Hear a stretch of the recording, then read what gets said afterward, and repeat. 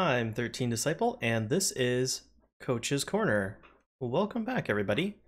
Today we are looking at a replay from our friend 1er Prot on Serene Coast.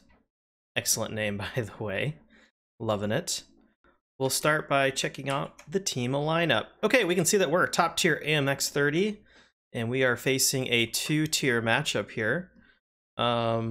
There's only one artillery, so that opens up the map pretty reasonably.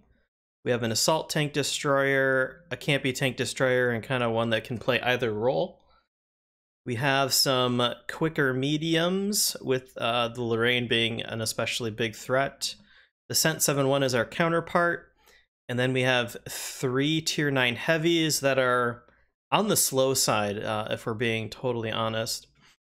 For tier 8s, we've got an Emil, a good haul-down tank. The Low is also a good haul-down tank, as is the T-32. So we've got... this could be a tough lineup. So let's take a look at the map and make some predictions here. All right, so for the red team, I would expect their super heavies, their E75, and their Moishen to probably do one of these. Head that way.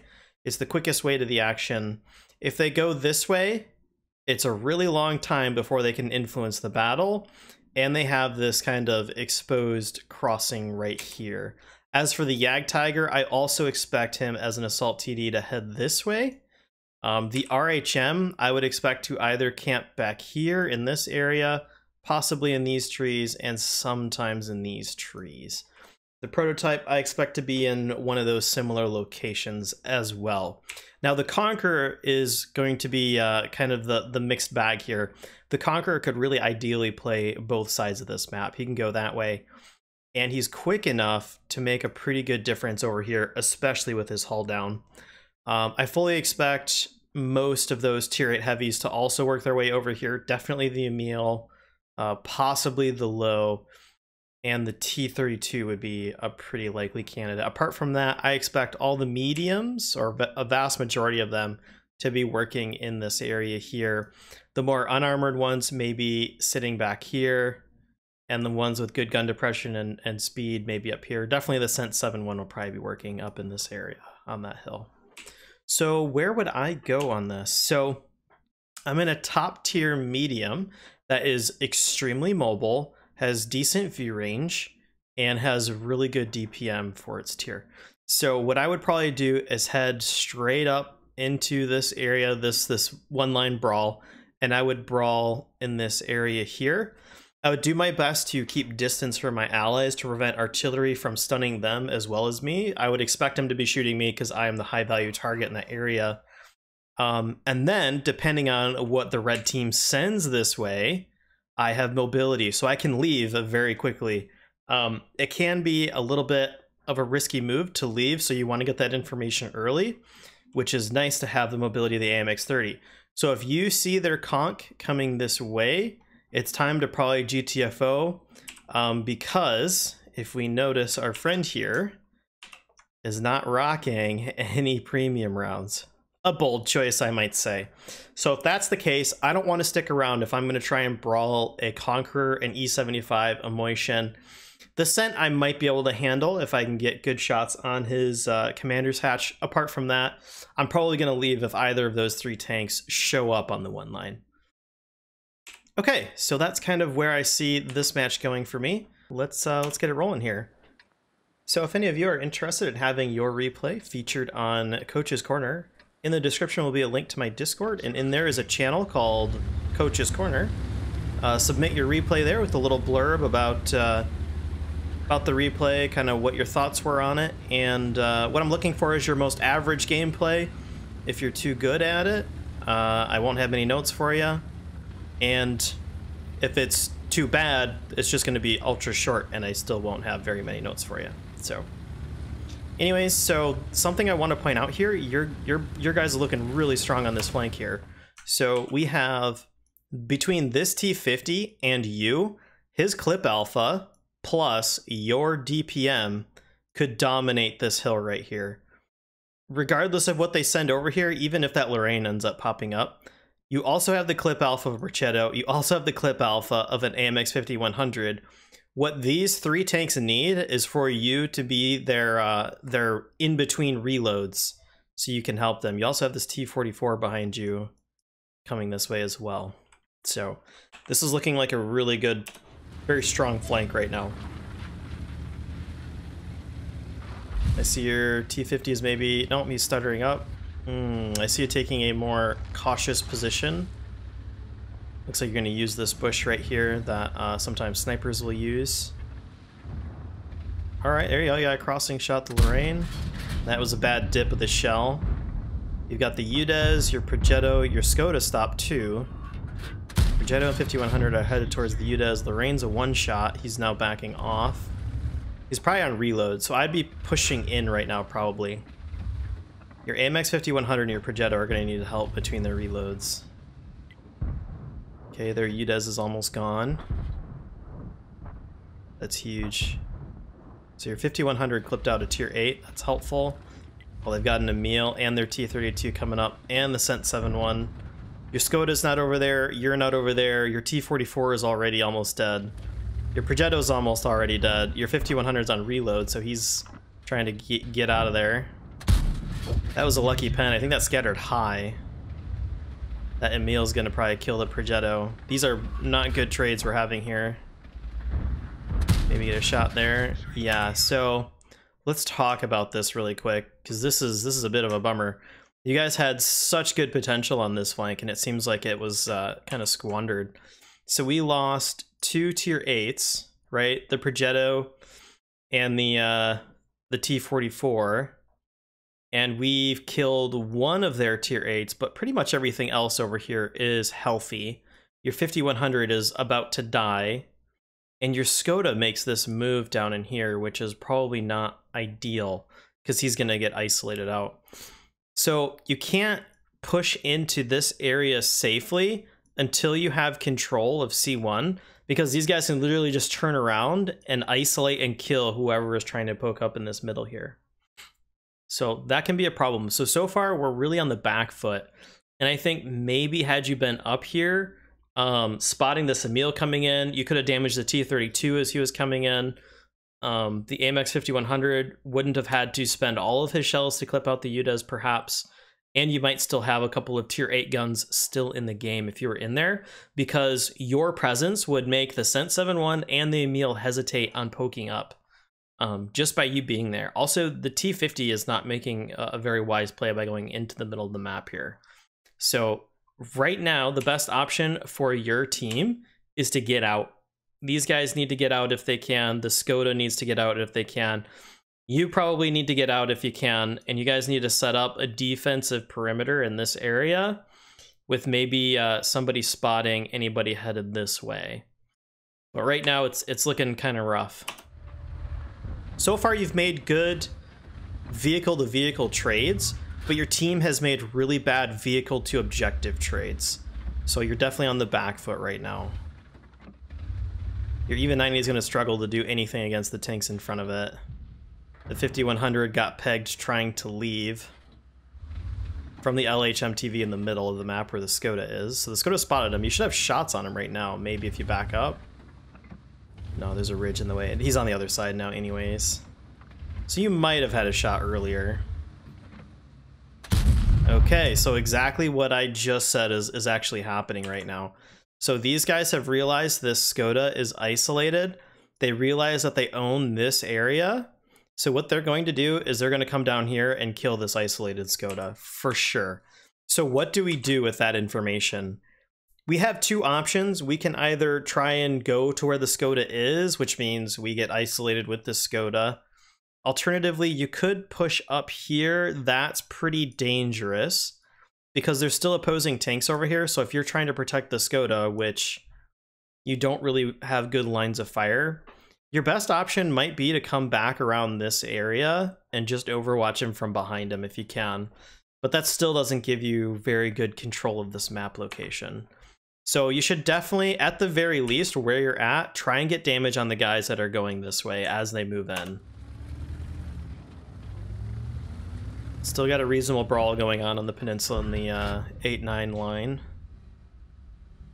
I see your even 90 is going to support the Skoda. Both of those are clipped tanks. So once they're out of ammo, they're completely vulnerable. The Sent 7-1 is okay. So this is what I probably would do right now. Absolutely, without a doubt. You know the Emil is damaged. He's definitely not full health, and you could probably brawl him pretty easily because even if he gets a clip of damage into you, that's all he's going to do. So I would probably go up to C1, take this map control, and get shots going this way as long as the Emil isn't putting pressure on me anymore to try and give these guys a fighting chance. That's immediately what I would be doing right now. So you're trying to get shots. These guys are pegging. Okay, so you're getting the... Even better, the Emil has left, okay? You have complete control of this area. If you pop up here and just start getting shots in this angle, you could do a lot of damage. We know this Lorraine is a one-shot. It looks like we just missed the Emil, but he's basically a two-shot if we high roll, three if we don't, right? And these guys need to just try and get out if they can, but I don't think they're going to. These guys are going to dive on them too quickly. And that's another two tanks that are isolated. Okay, you did get him. So that's another two-shot Emil there. Sorry, I did my math wrong. Now he's a two-shot. That T-32 is coming in, and I don't think your Skoda is loaded. So we're about to lose a tier 9 medium for nothing. The Lorraine is down there. He's a one-shot. I see you trying to move in to get some help. I mean, those guys have made bad choices, but you have to try and support as best as you can and take advantage of their death rows. Yeah, that even 90 is either going to get out or die, and he's definitely going to die. Okay, so what's happening now? We've lost everybody on our flank, but we haven't lost any hit points. Okay, so I don't mean to sound like a broken... I've done this so many times.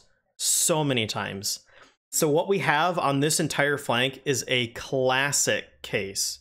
Just an absolutely classic case of just being too passive, right? We've allowed all of these tanks up in here, and then again, all of these tanks down in here to lose all of their HP, and we have done 1,500 damage, right? If you were up in this area, even if you still only did 1,500 damage and took damage, so that's not good vehicle-to-vehicle trades. However, if you kept any of your mediums alive, that would be better vehicle-to-objective trades because you'd have more guns active in the game. Your presence might have backed them off. They might have helped spread the hit points around. So now you, by yourself, even if you make good vehicle trades, you'll almost never be able to take all these hit points out, right? It's going to be a really tough ask. Your even 90 taking down the Lorraine is huge for your team right now. That still leaves a T-32 who's going to take two shots. The LHS, like, there's just a lot that your team is asking from you now, and it's just going to be almost impossible to achieve. So you can either fall back to the one line where you were before, but that's still going to put you in kind of a weird crossfire. So actually, if you did fall back to the one line here, you would still have pretty good shots, and for them to approach you from either side, they would be exposed to this Kanonen Jagdpanzer, which might be enough DPM to hold them at bay. It's doubtful. I would still be looking to probably retreat this way or get on the top of the hill and control the engagements, because your DPM is going to be your best friend right now, and your mobility. So you have to choose one of those two areas and just get moving to it. Okay, so this is the more, I would say, risky maneuver, but it could pay off. Heading up to the hill now, a little late, but, you know, better late than never, I suppose. So now you're going to be able to get rear angle shots on all those tanks that are going in. You don't have the greatest accuracy, so these might be tough shots to hit. You should be further forward. So instead of way back here, what you should probably have done is either knock this tree down and try and work this bush to get the shots out here, right? You want to be able to spot, and if you can't spot, you want to be able to shoot whatever's traveling this way, because you're going to get at least 2 or 3 shots of damage before they realize they have to turn around. That guy's already a little too deep, and your Kanonen Jagdpanzer is probably going to die very quickly. You were too slow at supporting him. T-32 is what I'd be looking at. That was a good hit. I'd look at the Scent now. The Scent is a higher value target than the UDES, and he's very low on health. I wouldn't have spent my shot on the UDES, I would have gone for the Scent. Now the Emil is the priority target, he's a one-shot. Looks like he might be coming up after you. The LHMTV is isolated, your artillery and your Kanonen, they're both gonna die. So yet again, we're still at full hit points. We've hung out almost every tank on our team to dry. We've gotten a lot of damage for it. I mean, we got 2k damage that has not resulted in any damage taken. But as a result, we don't have enough guns in the game. You've sacrificed your teammates for your damage. Bravo to you. I don't blame you. I've done this. I have played so many 2 passive matches. It takes a lot of experience in the macro positioning to know when you should be aggressive and when you need to be passive. So I see you're loading HE potentially for the M53. Can you pen the... You might be able to pen him. The M53 can be a little bit of an iffy pen if you don't have high pen HE. What I'd be doing right now, so let's pause it and take a look at this mini map real quick.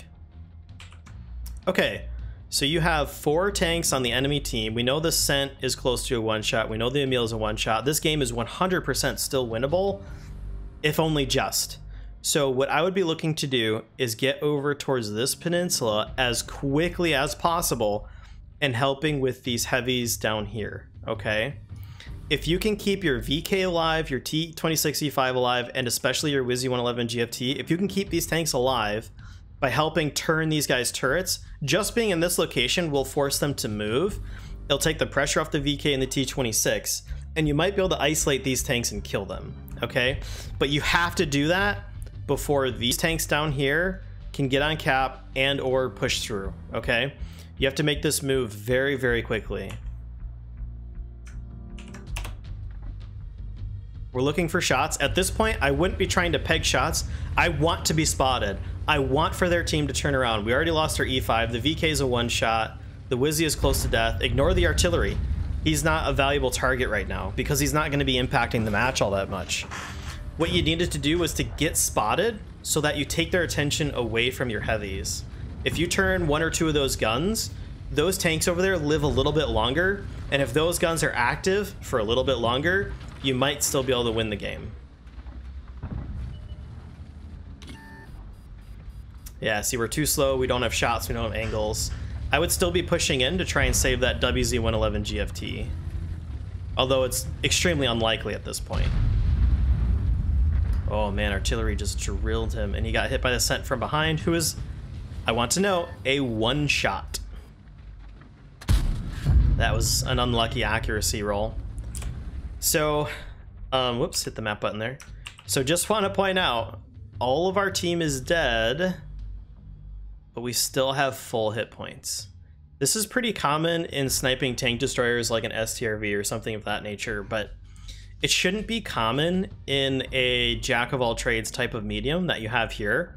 If you get to the end of the match and you haven't spent hit points to save allies, and it's in like this sort of 1v7 scenario that you've got going on, you've probably played too passively. So I would say in terms of your initial positioning over here at F1, I would take that position if I'm bottom tier in a 10-9 matchup, okay? If it's a 10-9-8 matchup, then I would probably still play a little more aggressively, because that's a very passive spot that doesn't even give you shots all the way to the left on the C1 area. You might be able to kill that Yag Tiger. You hit the lower plate. Oh, I see you went for the machine gun port, but you won't pen that very easily if you don't have good accuracy on it. So we took 510, but we didn't hit either of those 2 shots pen.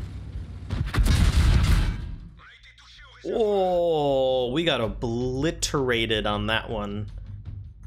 Okay, I probably would have not driven up over the Yag Tiger. If you had stayed down here and maybe just tried to shoot his lower plate, you might have lived a half a second longer. You might have gotten maybe one more shot of damage in. But I mean, if we just take stock right now, the Maushin is a 1-shot. The Yag is a 2-shot. The Scent is a 1-shot. The Emil is a 1-shot. That's 4 tanks, right? that you could have made the difference against, or you could have helped your teammates live a little bit longer to make the difference against. I would say with a little bit more aggressive play, you definitely could have won this game. This is definitely a game that could have been a winnable match. I mean, there are still some full health tanks left on the board, but for the most part, I think it definitely could have been a win. And that is a spectacular end screen. Look at that explosion. Go out in a blaze of glory, I guess. But you got to see, you just spent every single hit point you had for 2 more opportunities of damage on the approaching Jagdtiger, and you didn't even pen a single one. So holding your hit points for so long didn't really result in a win, and it didn't even result in better damage. If you had played out here, you might have been able to work this ridgeline a little better and been safer, because you can hide behind the trees and the rocks, and they're going to be slow in moving through this area or moving through this area. So just a little macro position change. If I ended up in this position, this is probably where I would have gone, or I would have tried to retreat a little bit quicker. So anyways, overall, I really appreciate you sending this in. I haven't had a match where I could show a play that was just a little too passive. So Sigmund Fraud, I really appreciate you sending this in, guys. Take notes if you can. It is entirely possible to be way too aggressive in this tank because it is so mobile. But what you need to do is use that mobility to get early spots. So if we noticed, we got a little extra damage there. If you had gotten up into this area and saw some of the really scary tanks approaching this way, you definitely could have bailed pretty early and still gotten 1 to 3 shots in this area still, right? Because you have such a mobile tank. So you can still do the hit and run tactics that this tank is really good for, and still get out safely. So anyway, Sigmund, thank you so much for sending in this replay, and we will catch you on the next Coach's Corner. Thanks, guys.